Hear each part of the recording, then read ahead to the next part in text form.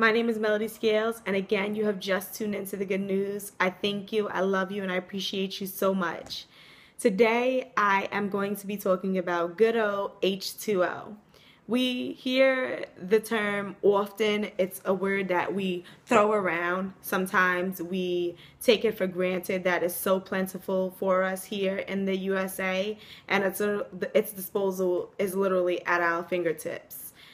And we oftentimes don't realize the importance of water, or H2O, and how much it truly means to the human survival. Today I am going to be reading a few facts that I got off of Google. I am a Google fanatic. I Google everything. So I Googled some facts on water, and I would like to read them.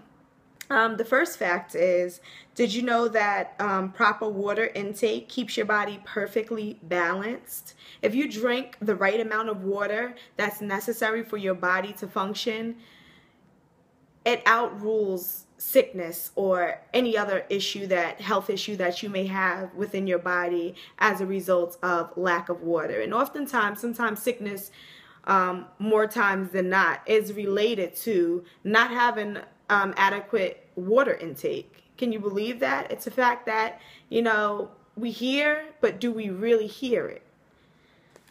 Okay, second fact. Did you know that water is essential for life to exist? And I'm pretty sure you've heard this oftentimes. Scientists talk about it all the time, about finding bodies of water or water here or water there. And if they do, then they know that somewhere it's a possibility that life could exist. Why? Because where there's water, it's the potential for life.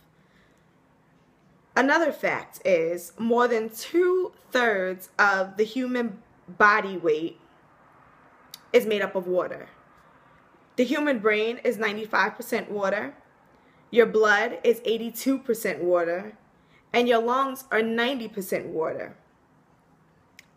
Another fact. You can go weeks without food, but only 5 to 7 days without water. 5 to 7 days without water.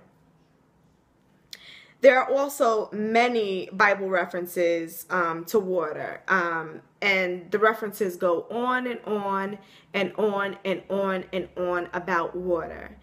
And so I kind of stopped, and I just kind of wanted to ask myself, why is water so important? When God created this world, why did He create it and have water to be the center of it?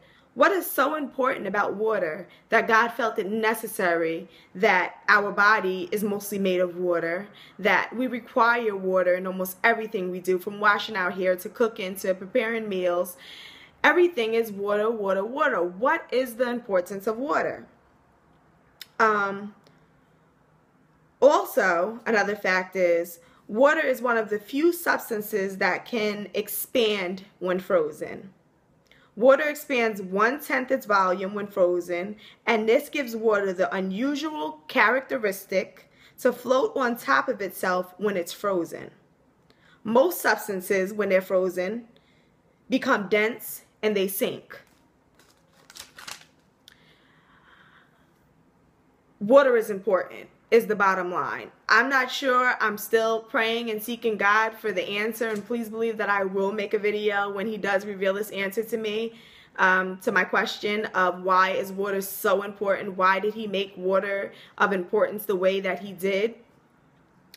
However, I am going to do a demonstration for you guys, and I just want to show you what water is capable of, how God created it special in its own form. So don't go anywhere just yet. Okay, and now for the demonstration. So here in front of you, you have a glass of water, and I'm going to take an ice cube and I'm going to place it in the glass of water. And that is, as you notice and you can witness, is that the ice cube is floating on top of the water. It's floating on top of itself. Now I have an ice